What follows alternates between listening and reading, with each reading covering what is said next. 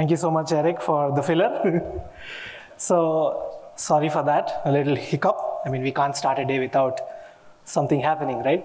So as Eric introduced, I'm Srushith Repakula. I'm the head of engineering at KonfHub, and I'm also an AWS serverless hero. So today I'll be sharing the stage with the rest of the serverless heroes. Privilege. We have been doing this, I think, for the third time, and I hope a few of you have watched us, the panel, I think, a couple of years back. Okay, so today I'll be talking about serverless, fast to market, faster to the future.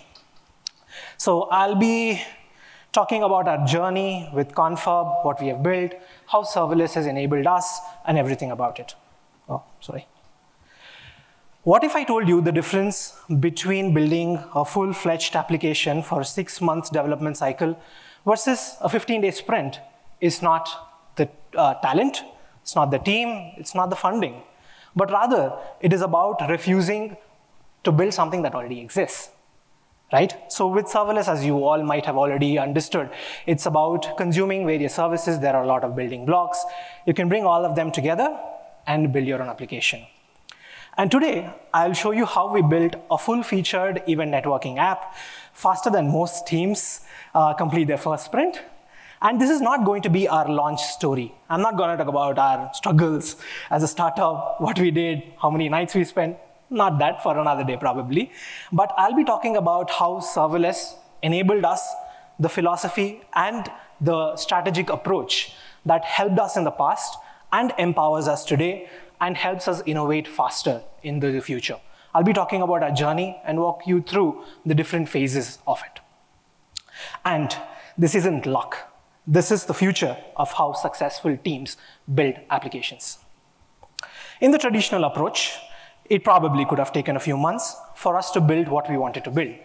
As I told you, we wanted to build an event networking app, the one that you're all using right now.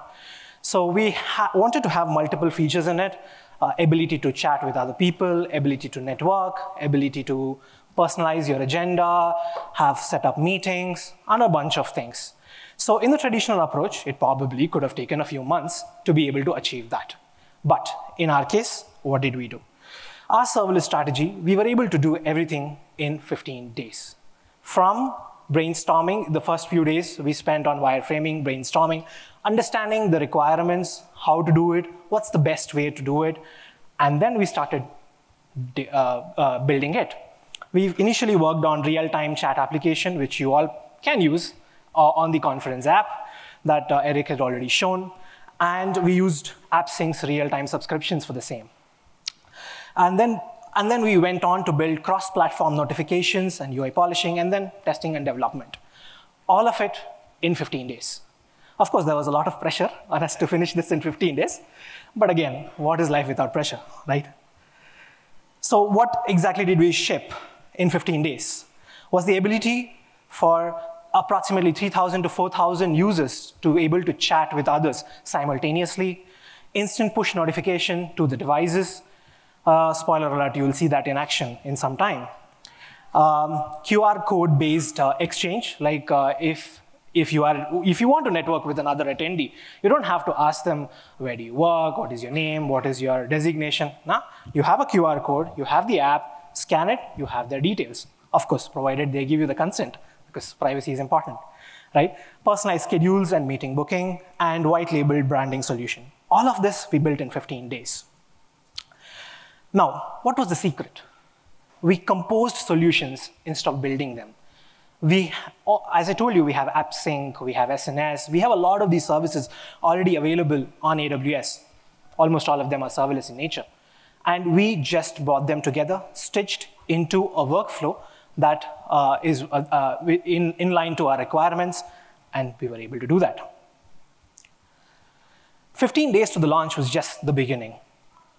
But how does this philosophy and the strategy empower us today? That's what I'm going to briefly touch upon. On the business side, it has helped us quite a lot. 80% faster go-to-market. As we all know, one of the bigger advantages of serverless is you can get started instantly, you can go to market as early as possible, and as a startup, it is very important for us to evaluate our ideas, to make sure that we are on the right path before we can go full blown.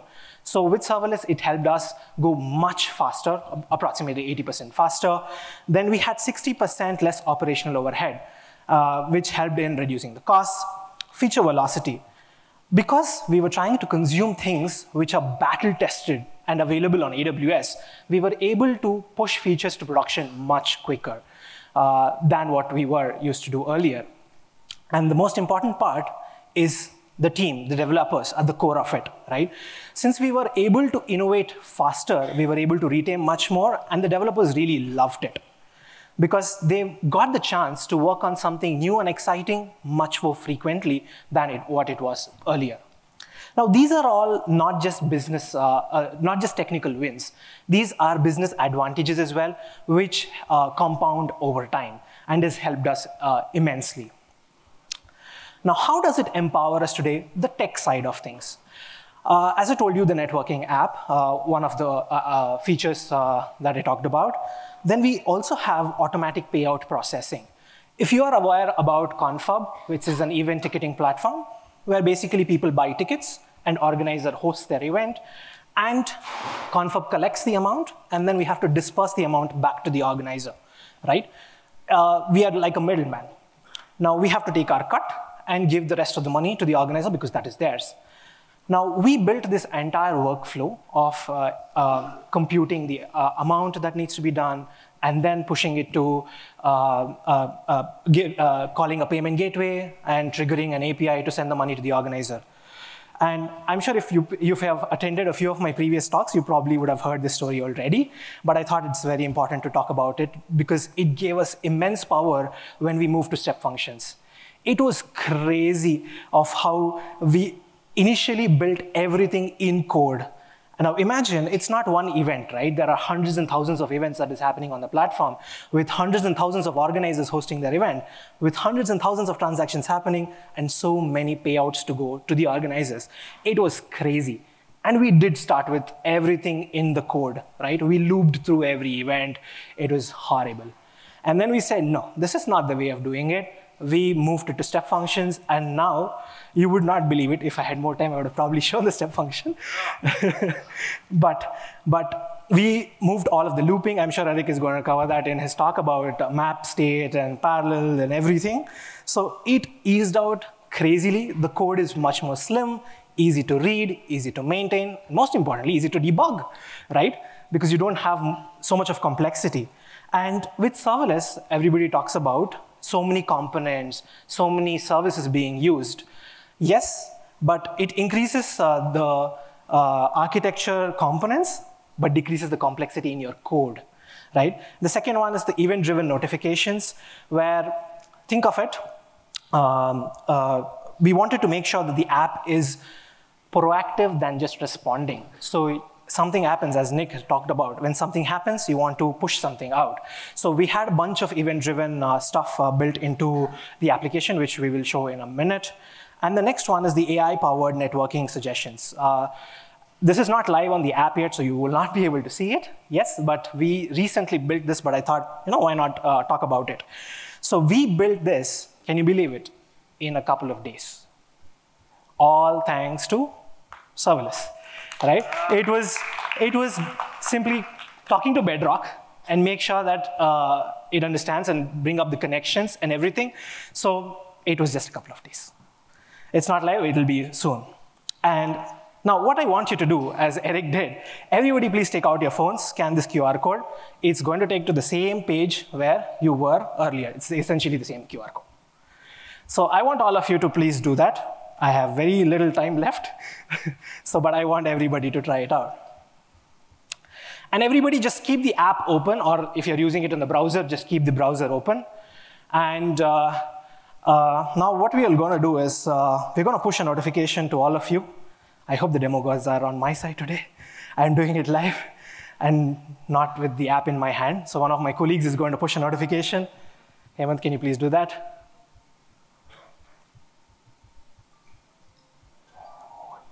I hope you got it.